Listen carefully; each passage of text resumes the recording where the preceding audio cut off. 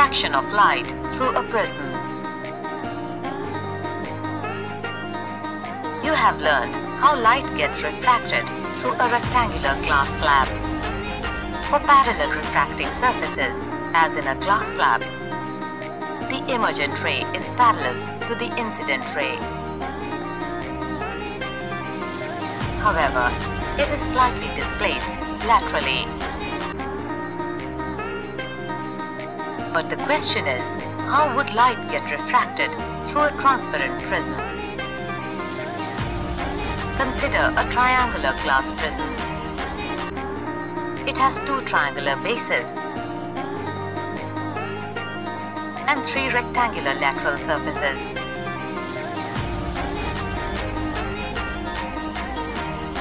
These surfaces are inclined to each other. The angle between its two lateral faces is called the angle of the prism. Let us now do an activity to study the refraction of light through a triangular glass prism. Fix a sheet of white paper on a drawing board using drawing pins. Place a glass prism on it in such a way that it rests on its triangular base. Trace the outline of the prism using a pencil.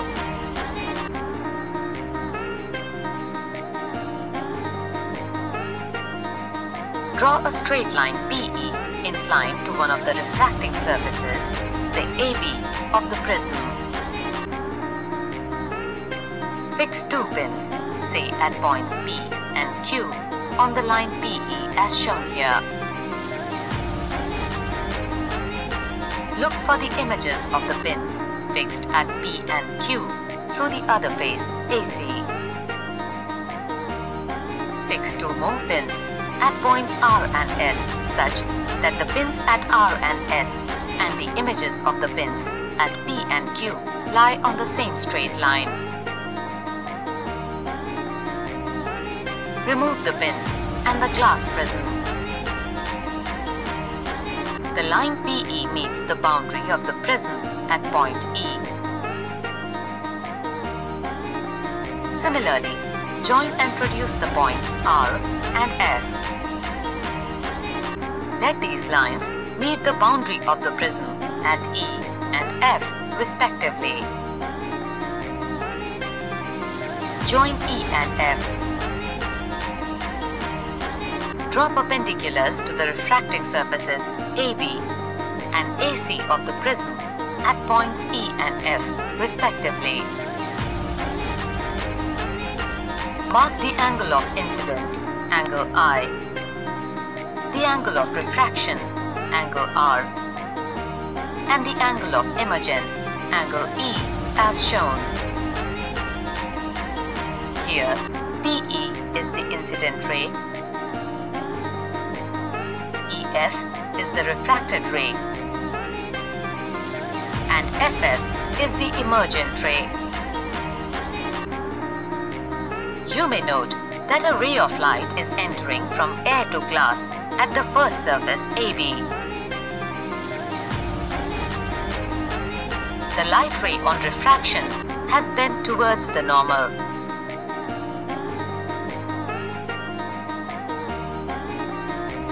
At the second surface AC, the light ray has entered from glass to air. Hence, it has bent away from normal.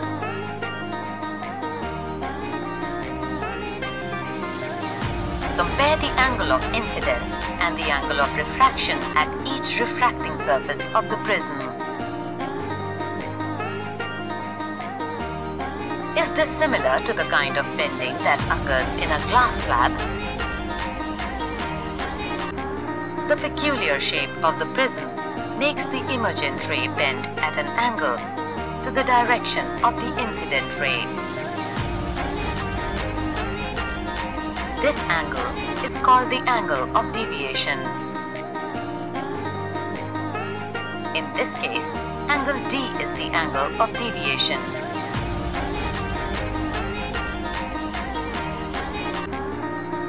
Dispersion of white light, Part 1. You must have seen and appreciated the spectacular colors of rainbow. Have you ever thought how the white light of the sun gives us the various colors of the rainbow? To understand this, we shall first understand the diffraction through a prism. When a narrow beam of sunlight passing through a pinhole is made to fall on a triangular glass prism, we see a band of 7 colors on the screen on the other side.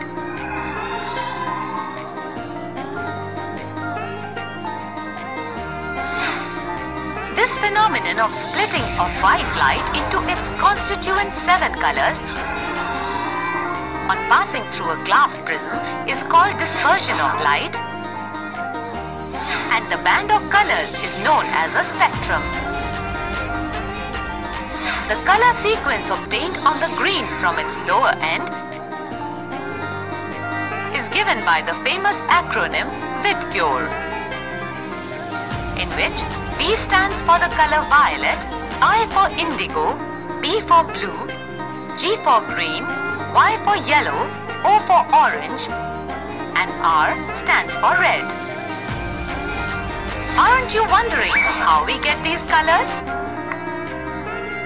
Why these colors are arranged in this particular sequence? The answer to these questions is simple. Sunlight, or the white light, is a mixture of 7 other colors, namely violet, indigo, blue, green, yellow, orange, and red. Each of these colors has its own characteristic wavelength and frequency.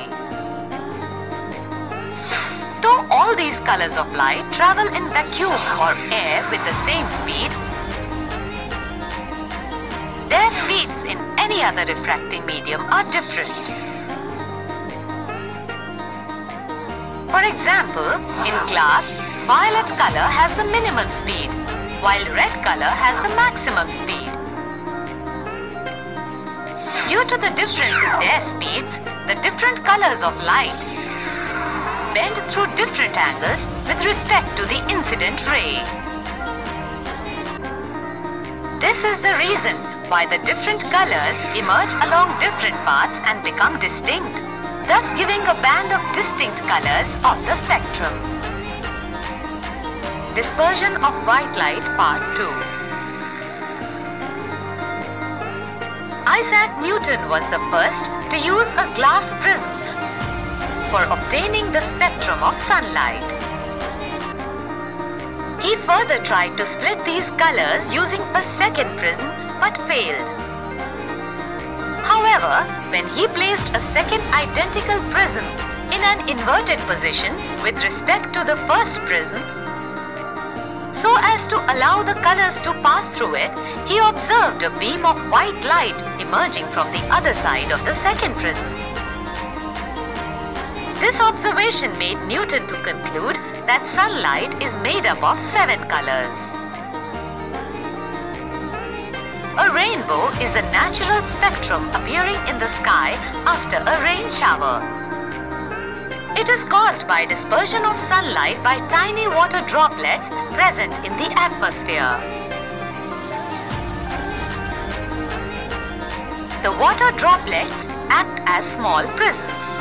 They refract and disperse the incident sunlight, and then reflect it internally before refracting it again on coming out of the raindrop. In this way, different colors reach the observer's eye. It should also be observed that a rainbow is always formed in the direction opposite to that of the sun. Ring of light. Have you ever thought why the sky looks blue?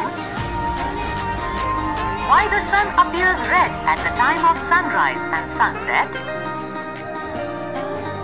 Why clouds appear white? This is because of the phenomenon of scattering of light.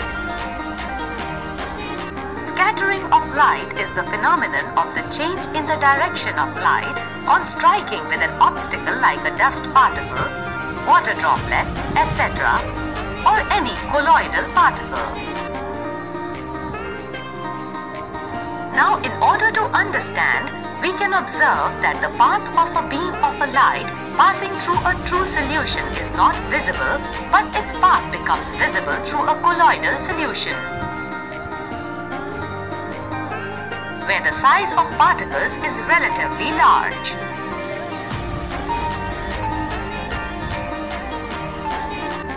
The Earth's atmosphere is a heterogeneous mixture of minute particles, including smoke, tiny water droplets, suspended dust particles. When beam of light strikes such fine particles, the path of beam becomes visible. This effect of light is known as Tyndall effect. The color of the scattered light depends on the size of the scattering particles. Very fine particles scatter the shorter wavelength like blue light. Activity. Take a strong source of white light, 2 convex lenses, a glass tank, water, a cardboard with hole in center, a screen, solid sodium thiosulfate, hypo, concentrated sulfuric acid, and arrange the setup as shown here. First, take water in the tank. When light is made to fall at the focus of the convex lens L1, it provides a parallel beam of light. This beam passes through the transparent clear water in the tank. A sharp image of this hole is obtained on the screen through convex lens L2. Now, dissolve 200 grams of sodium thiosulfate, hypo, in about 2 liters of clean water taken in the tank. Add about 1 to 2 ml of concentrated sulfuric acid to the water. We observe that 1. Fine microscope sulfur precipitates in water in a couple of minutes. 2. Light gets scattered from the minute colloidal sulfur particles and blue color will be observed from the 3 sides of the tank. 3. From the 4th side of the tank facing the circular hole, we find first the orange-red color and then bright crimson-red color on the screen Y. It shows that very fine particles scatter mainly blue light of smaller wavelength and the transmitted light contains longer wavelengths. Why the color of the sky is blue? As the molecules of air and other fine particles in the atmosphere have size smaller than the wavelength of visible light. When sunlight passes through the atmosphere, the fine particles in air scatter the blue color more strongly. The scattered blue light enters our eyes. That is why a clear sky looks blue. If the Earth had no atmosphere, no color of sunlight would be scattered and the sky would have looked dark during the daytime as it does at night. And very interesting to note that the sky appears dark to passengers flying at very high altitudes, as at such heights the scattering is not prominent. Danger signals are red. We know that red light has the largest wavelength. When sunlight passes through Earth's atmosphere, the size of the particles responsible for scattering is much less than the wavelength of the light. Hence, the red color is scattered the least and can be seen from the distance. That is why danger signals are red. Why do the clouds look white in color? The clouds are at a much lower height. They are seen due to scattering of light from lower parts of Earth's atmosphere, which contains large dust particles, water droplets, ice particles, etc. As the size of particles responsible for scattering is much bigger than the wavelength of the light, So all wavelengths are scattered equally and all equally scattered colors merge together to give us the sensation of white. Hence clouds generally appear white. Of sun at sunrise and sunset. At the time of sunrise and sunset, the sun is closer to the horizon. The sunlight near the horizon passes through denser layers of the air and covers larger distance before reaching our eyes. Therefore, most of the blue light gets scattered away. The light that reaches our eyes is of longer wavelengths, mainly orange and red. Out of all the colors of sunlight, the color scattered least, that is red color, reaches our eyes.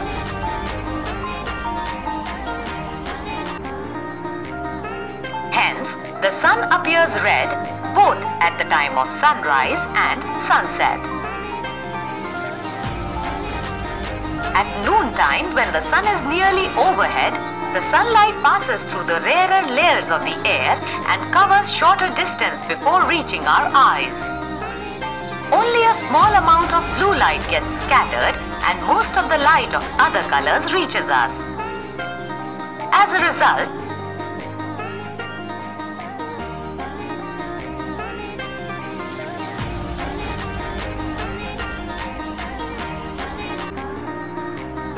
sun appears white.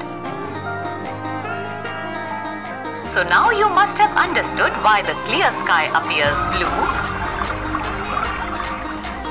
why the color of sun at sunrise and sunset appears red, why the clouds appear white, why the danger signals are red,